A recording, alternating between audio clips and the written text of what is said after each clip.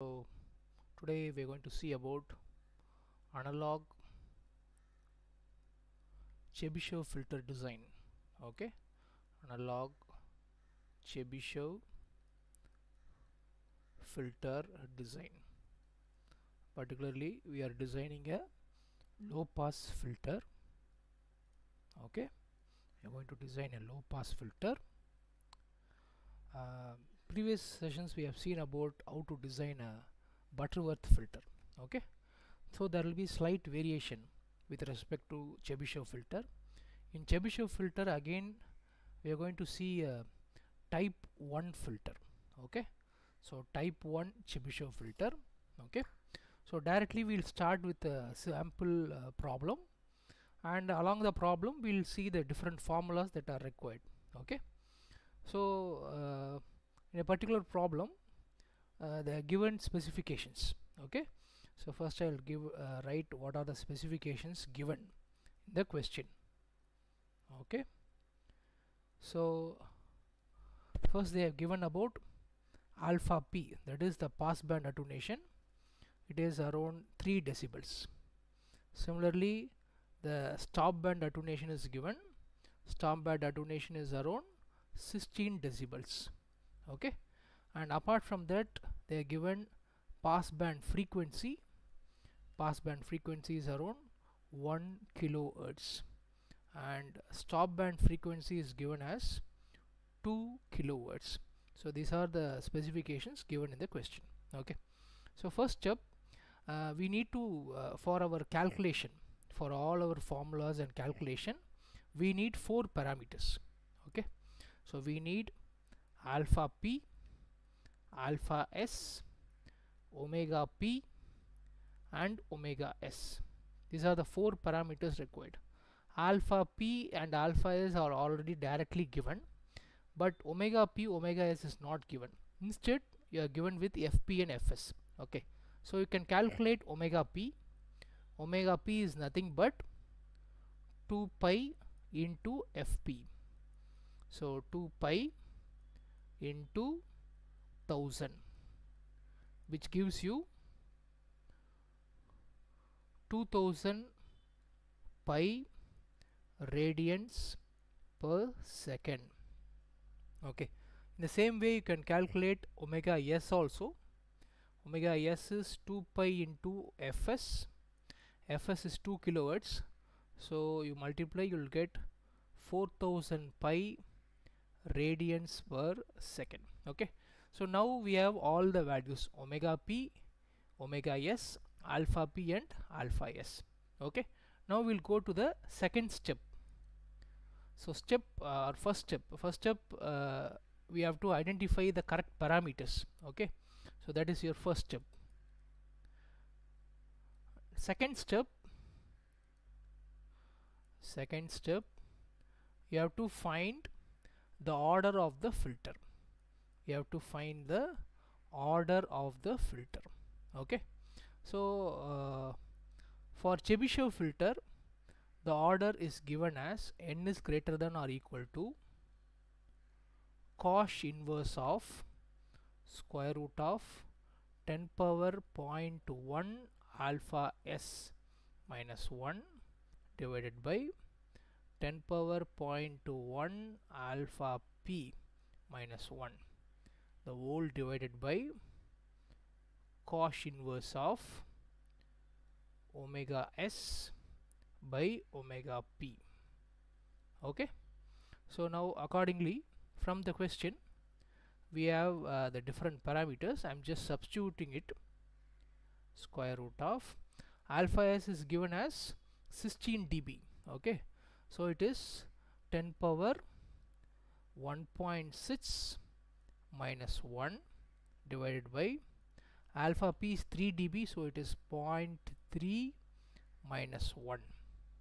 Okay, so the whole divided by cos inverse of omega s is 4000 pi and omega p is 2000 pi. And if you solve for this, you will get 1.9 914. So we have to round it off n to the nearest highest integer. So n we are taking it as 2, n is 2. Okay, so second step we have calculated the order of the Chebyshev filter. Okay, next step, step 3. Step 3 is we need to find the poles of the transfer function. Okay, to find the poles of the transfer function in your Chebyshev, it is given by a cos phi k plus j b sin phi k. Okay, where phi k is equal to pi by 2 plus 2k minus 1 by 2n pi, where k runs from 1 to n. Okay, and again this is the value of phi k. We need to find what is a and b. I'll tell you the formulas for a. A is equal to omega p into nu power 1 by n minus nu power minus 1 by n by 2.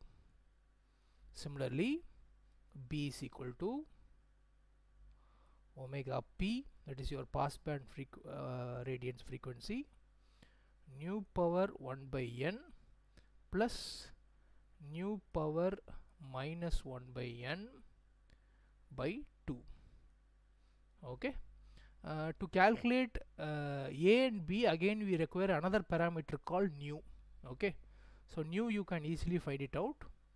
Nu is given as epsilon inverse plus square root of epsilon power minus 2 plus 1, and epsilon is already, we can get it from the question directly in some cases, and other things once the alpha p is given we can calculate 10 power 0.1 alpha p minus 1.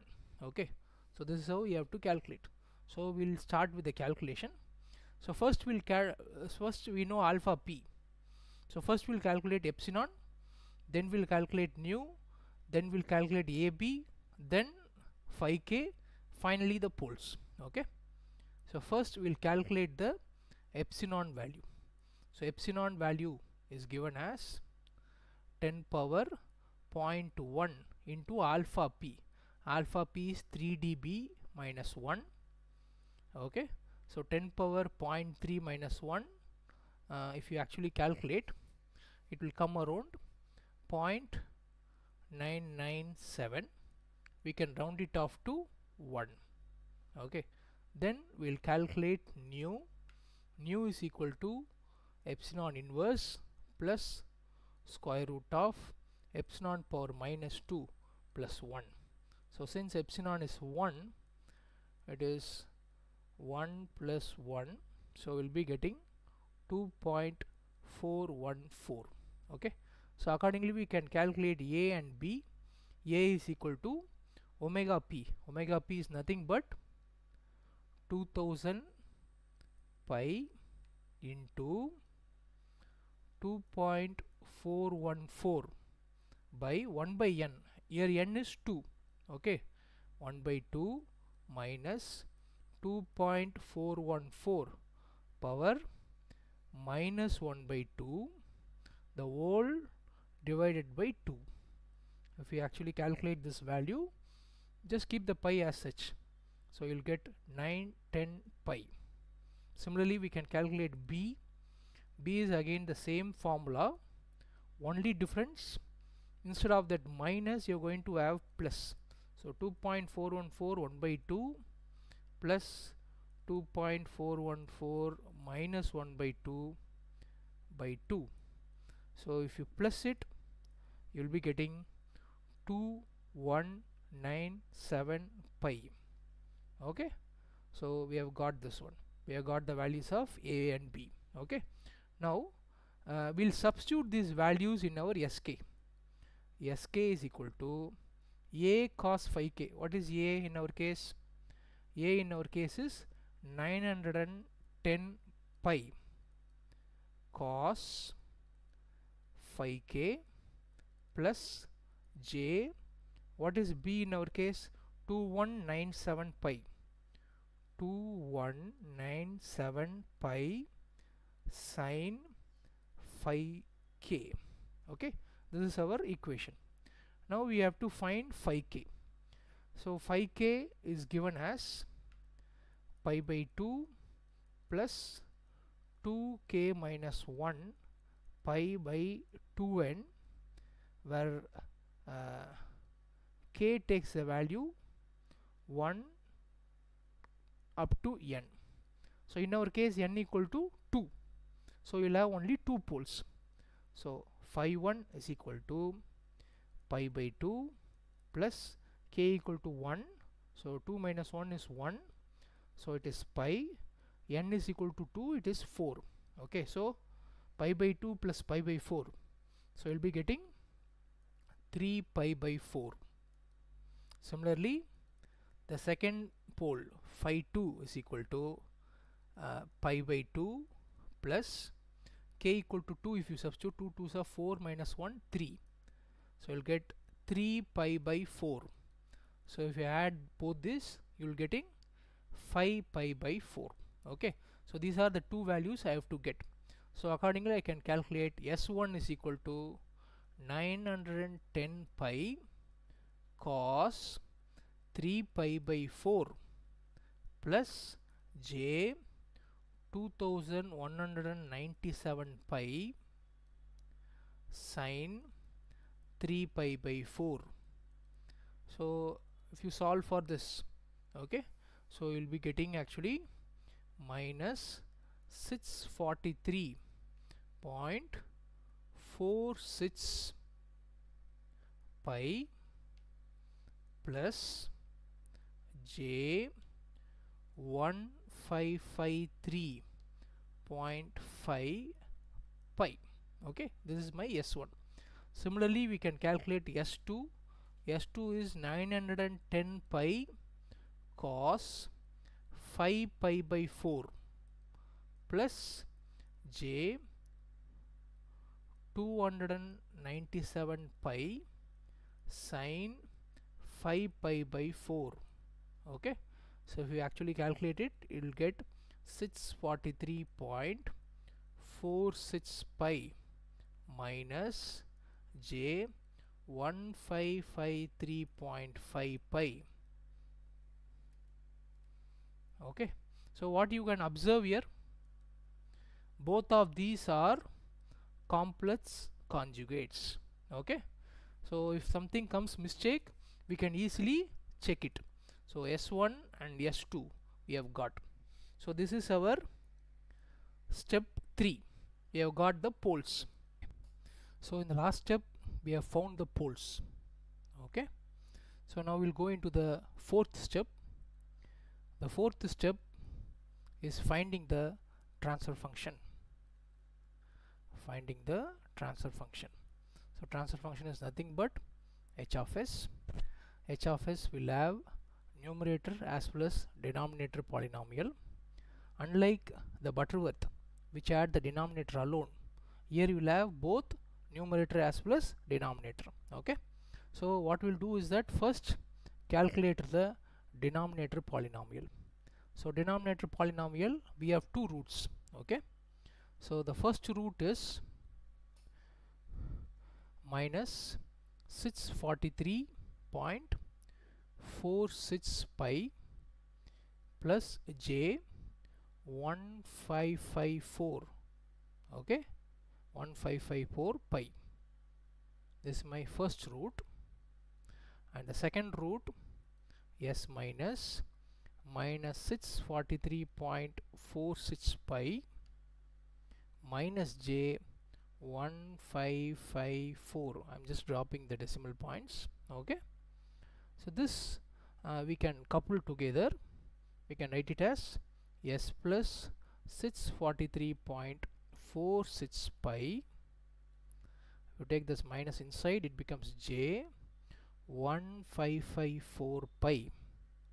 Similarly, here also I am taking the minus inside, it becomes 643.46 pi plus j 1554 pi. Okay, so you need to cut off 5. So 1554 pi. Okay, so 1554 pi. So when we have a kind of a minus jb into a plus jb, it is nothing but a square plus b square. So s plus 646.46 pi whole square plus 1554 pi whole square. So this is my denominator polynomial. Okay, we have found the denominator polynomial. The next step is finding the numerator polynomial. So the numerator polynomial actually depends upon the value of n. So n can be an odd number or n can be a even number. If n is odd, okay, what you have to do is we have to take the denominator polynomial and substitute s is equal to 0. Whatever we get is nothing but the numerator polynomial. On the other hand, if n is even, like our case, okay, we have to take the denominator polynomial, substitute s is equal to 0 and divide this result by square root of 1 plus epsilon square. Okay, whatever the result you are getting is nothing but my numerator. Now for our case n equal to 2. Okay, so to get the numerator polynomial, what you have to do, take the denominator polynomial. So what is the denominator polynomial? S plus 643.4 pi whole square plus 1554 pi whole square. Okay, this is the denominator polynomial. This I have to substitute s equal to 0 and divide the entire result by 1 plus epsilon square. For our problem, we have calculated epsilon is 1. Okay, so if you substitute these values, you will be getting 1414.38 square into pi square. Okay, that is my numerator polynomial. Once I know the numerator polynomial and my denominator polynomial, I can easily find my transfer function. So my transfer function is 1414.38 whole square pi square divided by, okay, if we expand this part, so we'll be getting s plus 1287 pi s plus, you add all the constant terms together, so you'll get 1682 square pi square. Okay, so this is my final h of s. Okay, so these are the steps you have to follow to design an analog type 1 Chebyshev filter, particularly a low pass filter.